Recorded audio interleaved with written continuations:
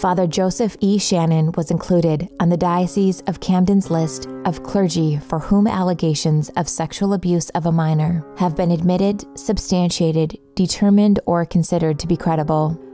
It is believed that the Archdiocese and Diocese in New Jersey and associated religious orders have not publicly disclosed the full history, knowledge, and context of their sexually abusive priests and religious clerics.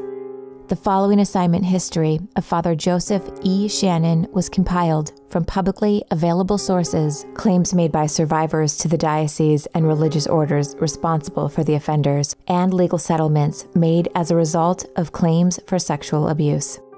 On December 1st, 2019, New Jersey's Historic Victims' Rights Bill went into effect, opening a 2-year window in New Jersey for survivors of child sexual abuse to take legal action against their perpetrator and the institutions that protected their perpetrator, no matter how long ago the abuse occurred. If you or anyone you know has been sexually abused by a clergy member in the state of New Jersey at any time, contact us confidentially today. You are not alone.